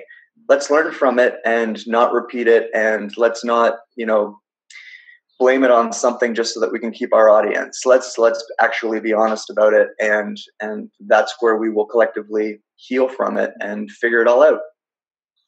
And to the audience, to each of the viewers, to each of the listeners, to the ones that share videos, the ones that share information, those that are listening because it's the cool thing to do or whatever, right? They're equally responsible in this too. This is not about the person that actually is trying to have the courage to step forward. And, I can sound harsh. Okay. There's a reason that I put forward what I put forward right now, because I really do. I would really, really love to have the conversation with Simon, with Corey, with David. And it doesn't take away from the good work they do. And that's I'll add as well with Alfred. I believe that, Alfred's likely to see this video. right. And I want to extend that olive branch because frankly, there's a breach right now that I can't seem to mend with Alfred. So hopefully, you'll see this. And I want to say something about Alfred that I didn't get to say because because of an upheaval we had or a discord we had within the last panel we were going to do with him. My introduction to Alfred, and it stands true. You see, that's the thing about lies and truth. They're all half lies, half truths, right? There's no full absolute here.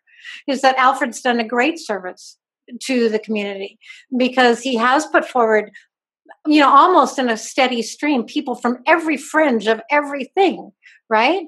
But it's time now for the discernment factor to kick in, right? We are flooded with so much information, and I love Alfred, right? And so it's like to be able to mend that.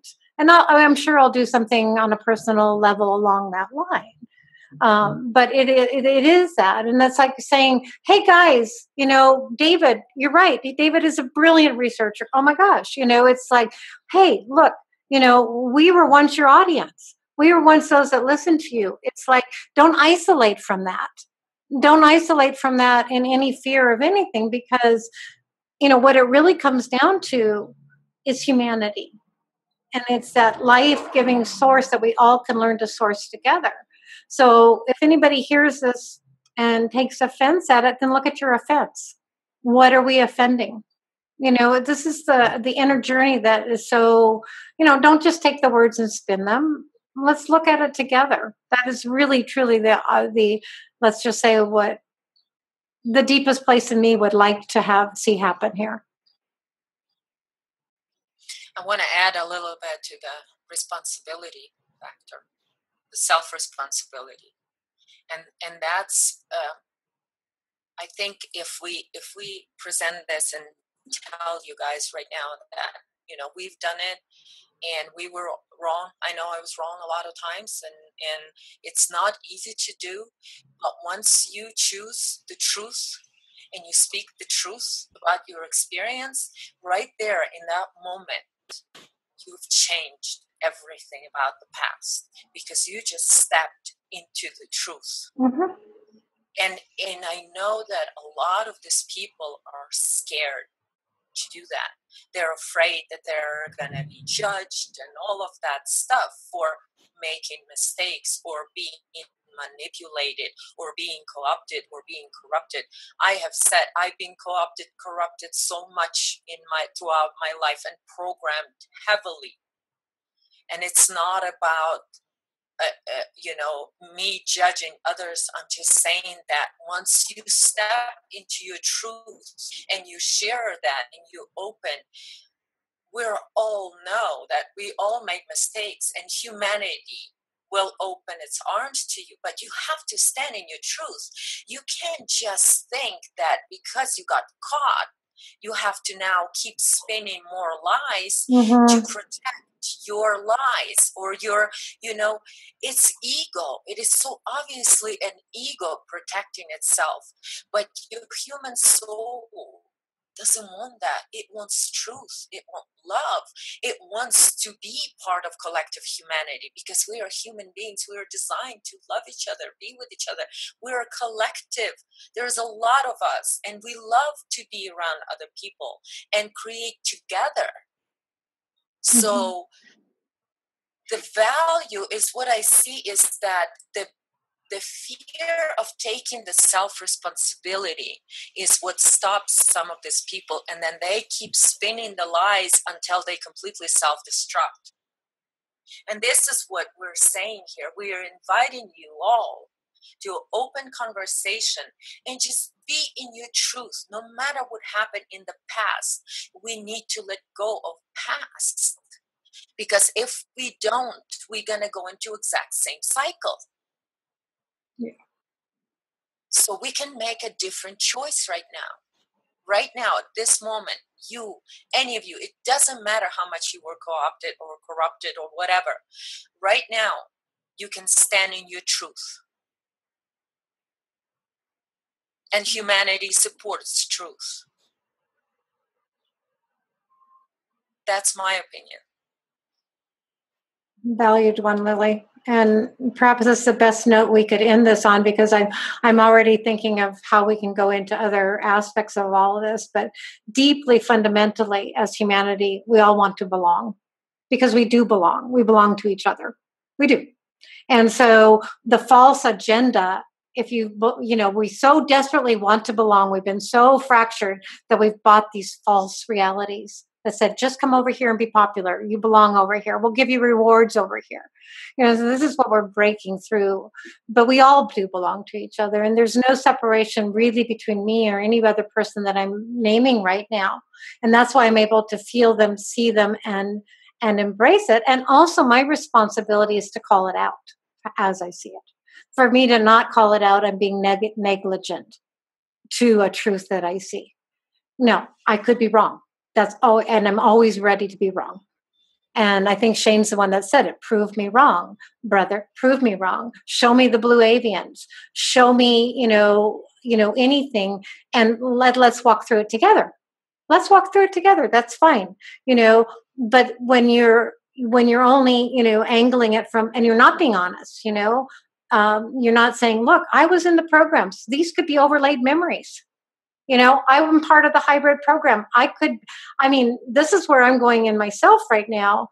is into a deeper level and aspect of my own programming. It's a very deep one, and I know that it's kind of rocking me in a way because it has to do with some really hidden agendas here. But I think this is what we're preparing for as the next step of our own collaborative evolution or memory, however you want to call it. But we have to do it as honestly as we can, as brutally, as ruthlessly with ourselves as we can. You know, honesty is pretty ruthless. You know, truth is pretty ruthless, but it's also on the other side of it is the most magnificent thing that you could ever stand in. That's probably. I think right now, given the energetic that we have going on, and as Shane's talked about this, the wave, whatever it is, there's an impulse right now for things to want to come up. This is part of the shadow work, the inner work. And we don't want to resist that, you know, and we don't want to resist it in other people. So like any purge right now, there's a certain level of ugliness that goes with it. And there's a process that we have to go through that's going to be kind of uncomfortable, but go through it because it is part of what wants to come out of both individual and collective humanity, and maintain your energetic, do the things that are good for your body, good for your spirit, good for your soul, and go through this process, because at the other end of this, there's something very beautiful that's wanting to come forth in humanity. Mm-hmm. Yeah. So practices like grounding, sun gazing, go out at night and just look at the heavens. I mean, there's so many very simplify. You know, all the complexity isn't going to take us there. It's just going to keep us lost in these loops. So for myself, I say that all the time. I simplify. You know, and it's almost like it is like that metaphor or whatever. It's like we're threading the eye of the needle, and we've been through it. We're in a passage. This passage, I don't know how long it's going to last, but we've been in it for a while now. So as the passage gets narrower, the edge of the sword gets sharper. We also have to jettison all the false beliefs. In that, you know, Shane, it's like that. It's that duality thing. You know, here's this narrow passage that will not let us take all of our bullshit with us, right? So we have to let it come up. And at the same time, Shane, you said it so beautifully, and I wanted to almost end with that, was like, love is space. So when we open space, when we open ourselves, right? You know, when we're not like doing this, and it's the male female, but it's also the collective humanity. When we allow space to open so that all of us can allow the universe, really, that intelligent flow to bring us into this fluid state of being, which is our home. It's our home. You know, we left home a long time ago, you know, and that's how the only words that I know how to adequately describe it right now. When we talk about love, we're talking about something that covers a very wide spectrum. The way of looking at it is, you know, love being the opposite of fear, and love being what's going to connect you to everything. We're kind of spent 2,000 years or however amount of time in a cocoon. Right? We're making the process from caterpillar to moth and butterfly. And, you know, I can say just that, moth and butterfly. One person might look at that and go, oh, moths are ugly and butterflies are beautiful. Well, I think they're both beautiful. And that's what love is being able to see the beauty, as Niels has said, in our differences, right? To be able to see the beauty in the light and the dark is what love is, because it encompasses and it respects everything as part of the whole. And that's what we mean when we say we're all one. And that's what we mean when we're all connected to source. It's all love. We're connected to love. That's what that is. It's being able to see everything as having its beauty, and that and I don't mean to say that, you know, we just need to leave the dark alone because it's good. We just, you know, just leave it alone. That work, shadow work, is still important, but its existence isn't inherently dirty. It isn't inherently ugly. It is a beautiful opportunity for you to express the power of your own being. That's what love is. Beautiful. It's a state of being, isn't it? Mm-hmm. Exactly. Mm-hmm. And you can't get there by avoiding going through your fear. Nope. You can't avoid that because you can only get into that state of being going through it, like you said it last time, Christine. It's going. And nobody can do it for us, right? Nobody can do it for you. Nobody can. No alien race, no godlike being, nothing can do it for you. It is your own journey. And we're just here expressing our own path, going through it, and trying to express how it is really beautiful on the other side. Mm-hmm. Because here we are able to come from all these different perspectives and have a conversation where not once we went like that, because we can express this love that's inclusive to all that is here in this reality.